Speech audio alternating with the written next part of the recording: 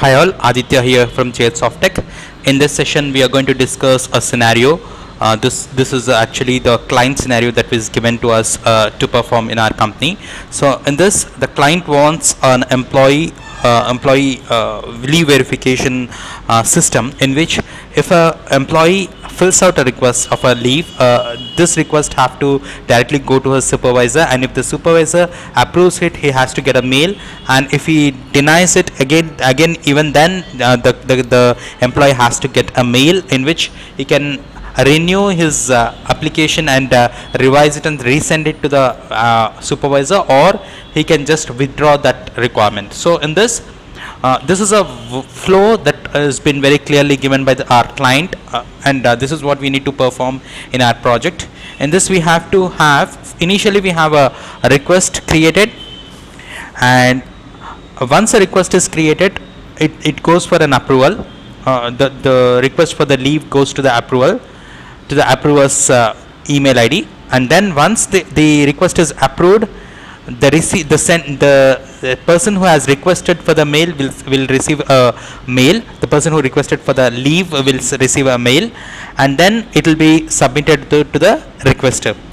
If the approval is been denied or not approved, he'll have two options there. There is a delete request and there is change request. Delete request is you are withdrawing your request, and change request is again you are reapplying for the same leave with a different description or something like that. So with this it completes a workflow.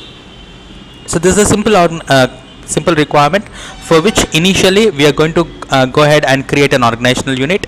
As we already discussed in the theory part, we need to go into PPOC transaction to assign the organizational unit and details about the positions of various people. So in the organizational object, we'll have today's date extended to an infinite date. So if you want to change this date to a particular date till when this have to be applicable, then you can change this date simply. But since it is infinite date, we'll go for 999.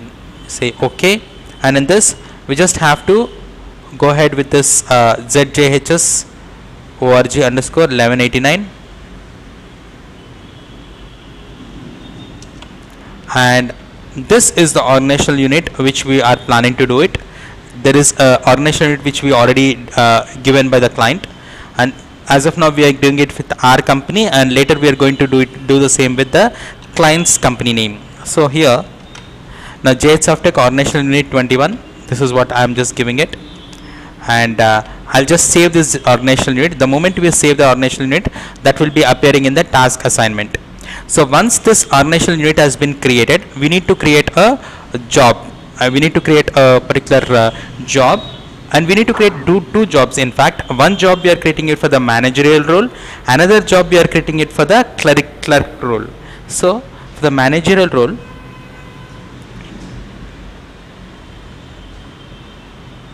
we'll go ahead into the create, and here we'll double click on the job. So in this we'll create the managerial role here. So ZJHS job_LD, that's a lead job. So we'll go for ZJHS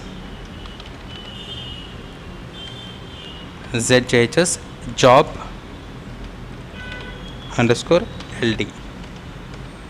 and here lead job in JHS.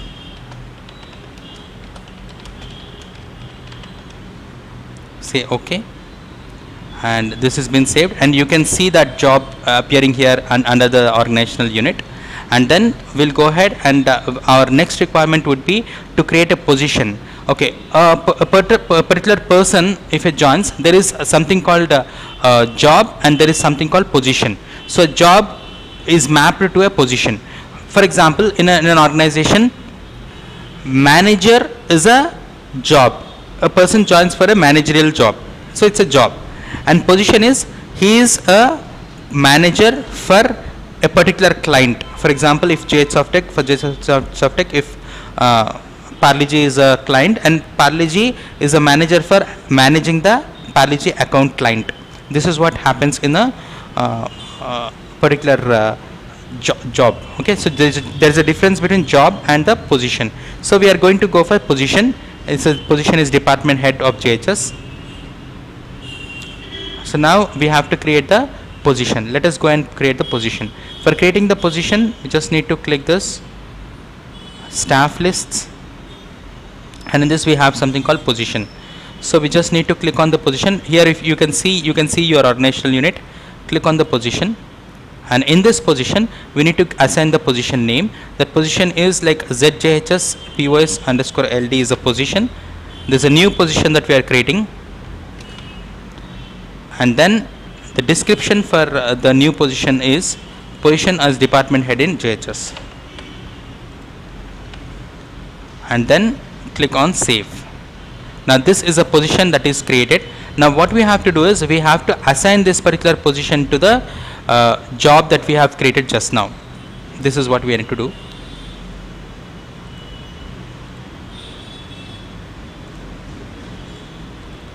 PPOOM.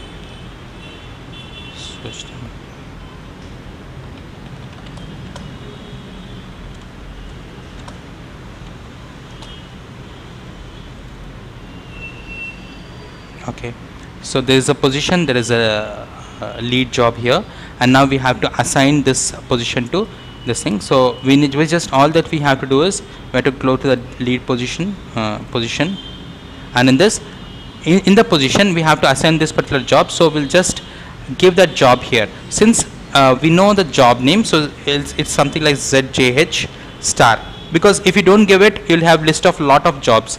So we are assigning a job to this position. This is what we're doing, and save. So once we do this, we have a lead position for we have a lead and we have a position. Under that position we have a lead job, that is JHS, and once this has been done, this is something which we have done that. We have created a lead job, we have created a position, and we have assigned this lead job to the position. And now what we have to do is we have to assign a user for this, because a manager can be only a person, individual person. We are going to create a user for this. So for that, what we are doing is initially we'll be creating a user for this. Job position.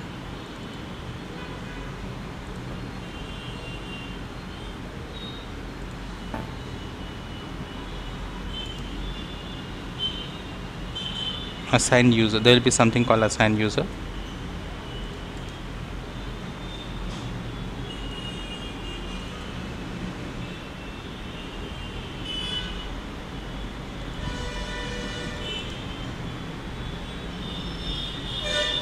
So there will be something called assign user here.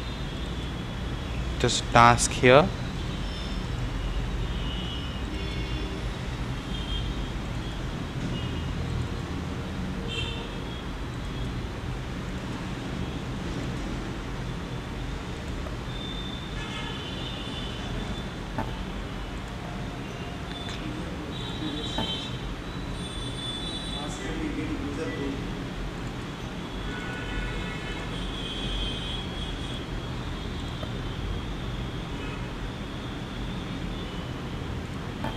So for the position, we need to right click on this assign, and in this assign we have user, and in this user we just need to search for the user, SAP user. As of now we are doing it for our understanding, and later point of time we'll do it exactly according to the requirement of what is the username of that manager. We'll find it out and we'll save it. So with this, the organizational structure, organizational unit is created, a lead position is created, and a lead job is created, and we have assigned this lead job to the position, and we also gave a user for this position. And now we have to go for a new position. For that, what we are doing is we are going for create, and then we are going to create a job here, going to create a new job here. So we'll go for the organizational account level, then we'll click on create, and in this we'll go for the job, and in this job we'll create a new job. The new job that we have here is the clerk job. For this we have ZJHS JOB underscore CLK, and in this the description for this is employee clerk JHS. And in this, once it's been done, we just need to save this, and this is a new job, and we also have to create a new position. So let us go and create a new position for this, and we'll click on this create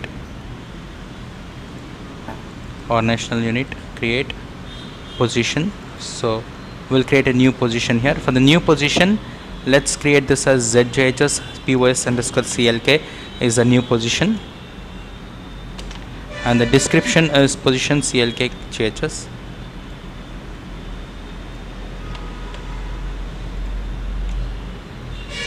That's it. Now once it's been done, save it. Once this is saved, the position is also done, and we need to assign that job. The job that we have done is ZJHS star, and in this the job is clerk job. So we are creating a position and we are assigning a job here, and we are not assigning a user here because it can be any user who is assigned to this particular manager will be automatically will be eligible to apply for a leave. So anybody can apply for a leave, but when it is been approved, only the user which we have assigned to the manager can approve it and say it is approved or denied. Okay, so with this we have done the basic things. So I'll once again review what we have done. We have created one job. We created one job.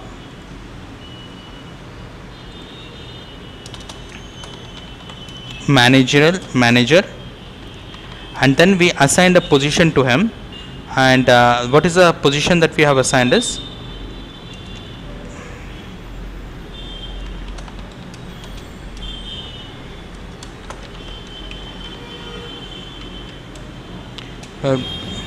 so manager at for Parle-G client, something like that, Parle-G client. And now here we have clerk. So the clerk, for that the position is clerk, and we are not giving any clerk can accept. So this is what we have done. First we have created an organizational unit, then we created two jobs, one is manager, one is clerk.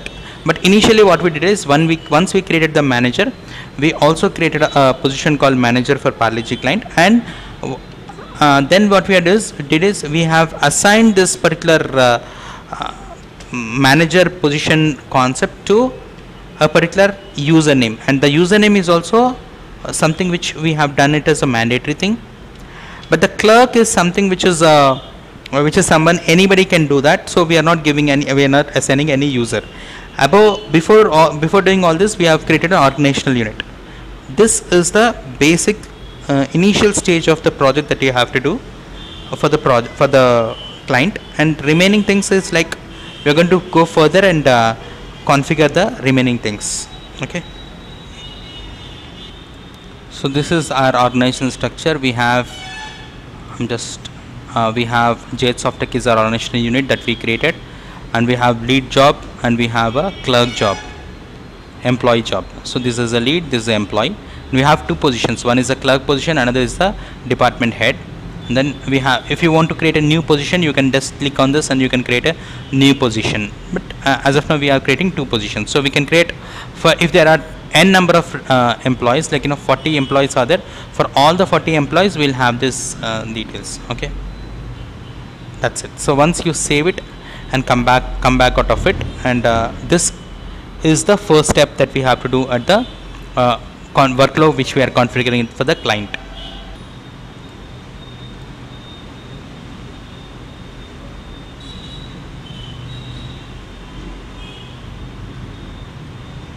This is actually the project number 433.